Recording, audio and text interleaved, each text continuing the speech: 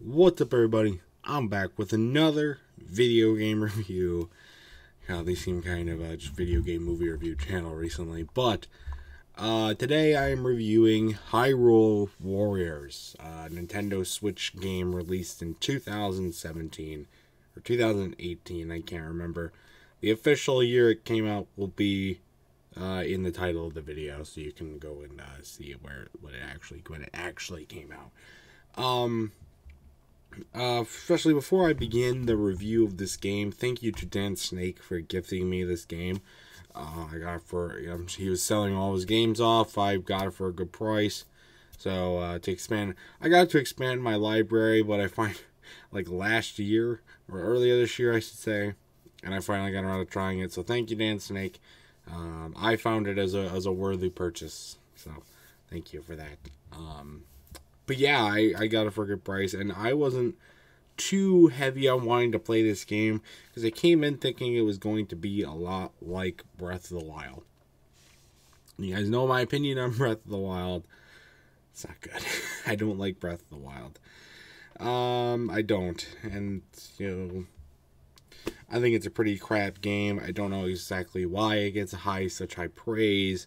I got a whole video talking about that, though. You can go check out on the channel. So you can find that yourself on your own time. But I came in thinking it was gonna be a lot like Breath of the Wild, and I was genuinely happily surprised that it wasn't. It's not the big open world, you have to figure everything out for yourself sort of thing. It's more of battling. More levels with more battles, and you unlock items, and you go and get achievements, and you go and do items and everything as you go your way through. That doesn't mean there's no story. There is a story. It did take me a little while to find out what the story was, but eventually I was able to figure out what it was. And it's a level. It's like scenarios, I think it is. Or I call them, I guess I call them levels. It's in the adventure mode portion of the game, which I guess is kind of self-explanatory. No, it's not even in the adventure mode. It's in the legends mode, which is where you start out the game. So it should be kind of explanatory, but it's not.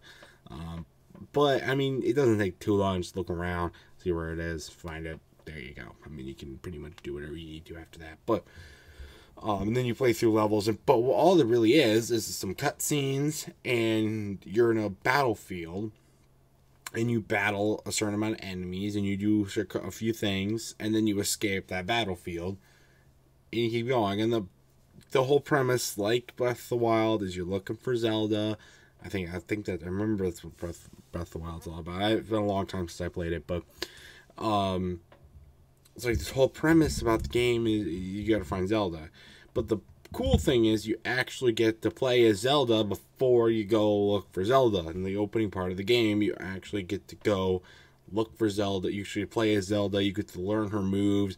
You get to get a feel for her, and that kind of thing, which you don't get to do in Breath of the Wild, which is pretty cool. You also get to play as Link, obviously. His moveset's pretty good. And you get to play this other girl, like Ippa. I don't know, Ippia? I don't know. Her moveset's not as good, mainly because she has it takes a while for her to recharge her attack.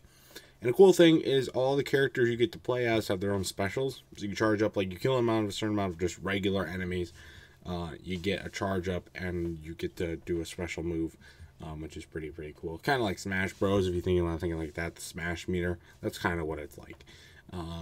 And all those moves are pretty good.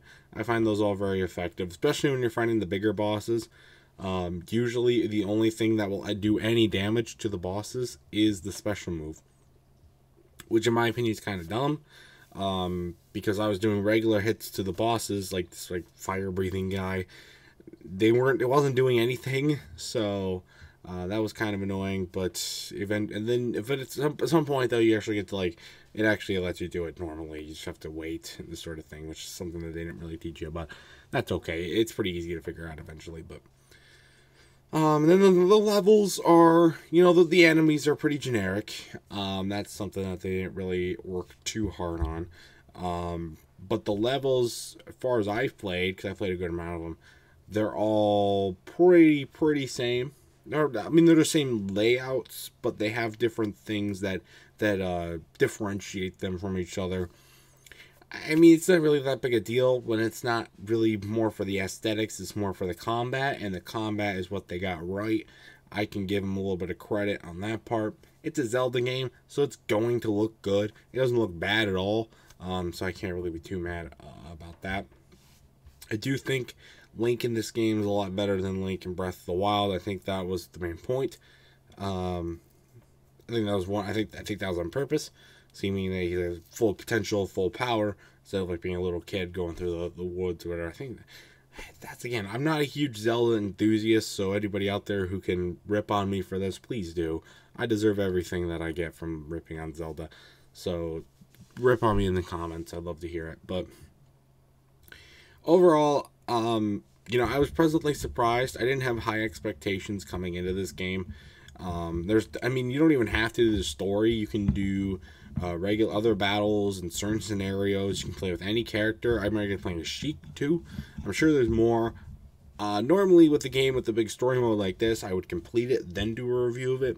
But seeing that the story mode really isn't the main point of the game here, it's more just about the combat and the battling and getting to use the characters and that kind of thing, but having a story there anyways, I feel compelled, and I think I have enough knowledge to do a review of it. As somebody who's not a Zelda enthusiast, somebody who didn't like Breath of the Wild, I think I was very, very surprised and very, very happy with this game that I felt compelled to do a review of it. So I really liked it, and I think it's a good addition to the lineup. I know I played the definitive edition, by the way, not the Age of Calamity.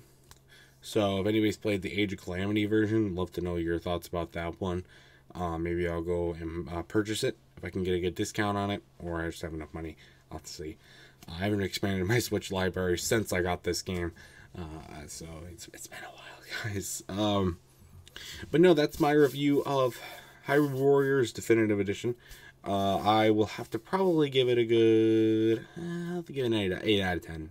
Nah, I'll give it a 7. 7 out of 10. That's a good rating for it. And that's gonna do it for this video game review. If you played this game, Definitive Edition, let me know your thoughts about it in the comment section down below. Do you like it more than Breath of the Wild? Do you not like it more than Breath of the Wild? Have you played Age of Calamity? Is that one better than Definitive Edition? I'd love to know your thoughts on that one. And again, in the comment section down below, if I have any inaccuracies here, because again, I'm not a Zelda enthusiast, Zelda enthusiasts, please comment down below. Let's hear your thoughts about it. So, stay tuned though for much more amazing content coming to you. I got more game reviews ready, almost ready. I gotta play the games first, then I can do them, and other amazing stuff. So, until next time, I will see you guys later. Goodbye.